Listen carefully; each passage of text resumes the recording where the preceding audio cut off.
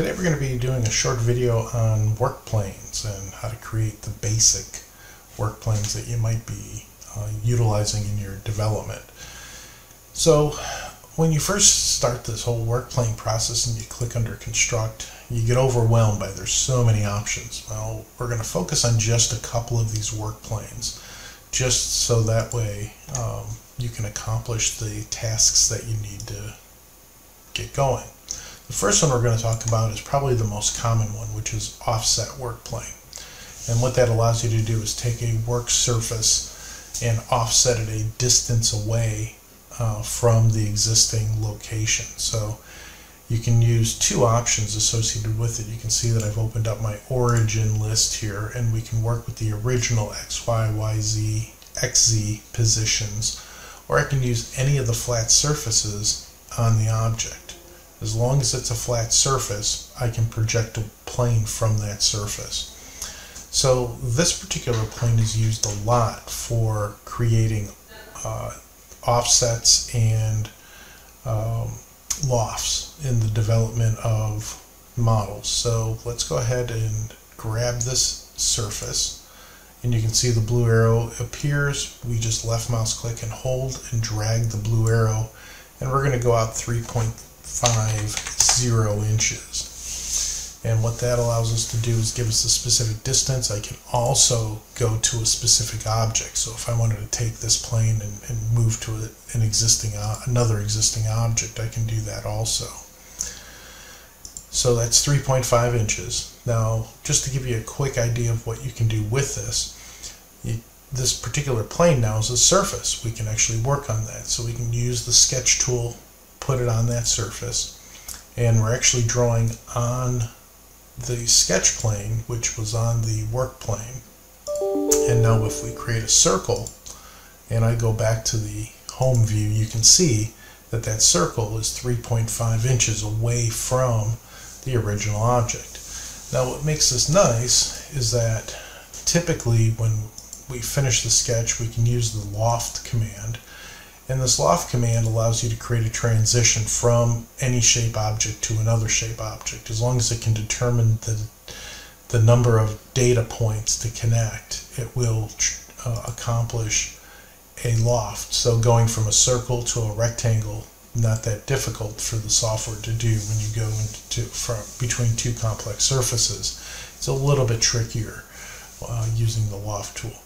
So what we did is we now just created a new transitional fitting that's 3.5 inches long, and we can choose OK. But that's one way to utilize that work plane. Now the second way is tangencies.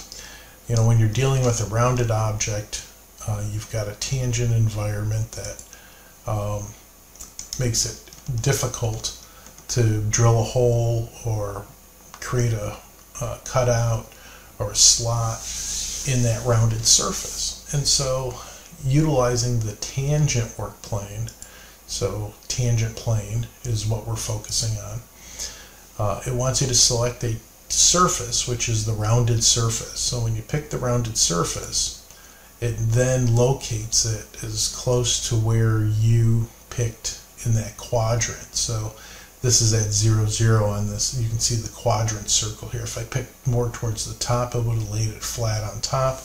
So it picks it close to that orientation.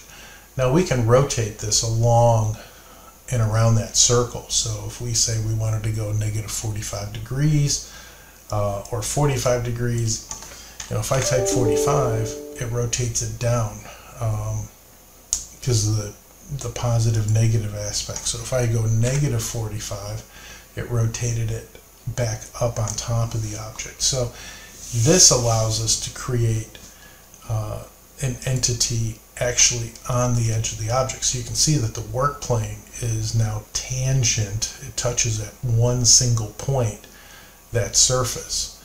And so that makes it a excellent tool to be able to create custom geometry on a rounded surface. So we can go ahead and say OK. And in this case, I can create a sketch on this work plane. So now we're looking at this object. And again, I can just do something really simple. On the center line here, I'll just create a circle, and we'll go back to the isometric view. That's a bad isometric view, so we'll look at this isometric view so you can see where the circle is. And I'll finish the sketch, and we'll go ahead and do an extrude cut through the object. So we'll take it and we'll cut through the object. Again, this makes it really easy to visualize what you're trying to accomplish. So we're doing an extrude cut through that object. We'll accept it. And you can see now at that 45-degree angle, it created a very difficult hole. And the surfaces associated with that hole at that 45 degrees. So those are, some of the things that you can do with work planes, both the offset and the tangent. Now you can also, as part of this construction, is create axes. And an axis is basically a center line through a circular object. You can also develop work planes through 2 edges or 3 points. So if you went through 2 edges, one of the options you can do is pick an axis as an edge, and we'll pick this object as an edge. And you can actually see that the work plane is not flat, but it actually goes from the center point out to that edge. And again, it gives you a unique working surface.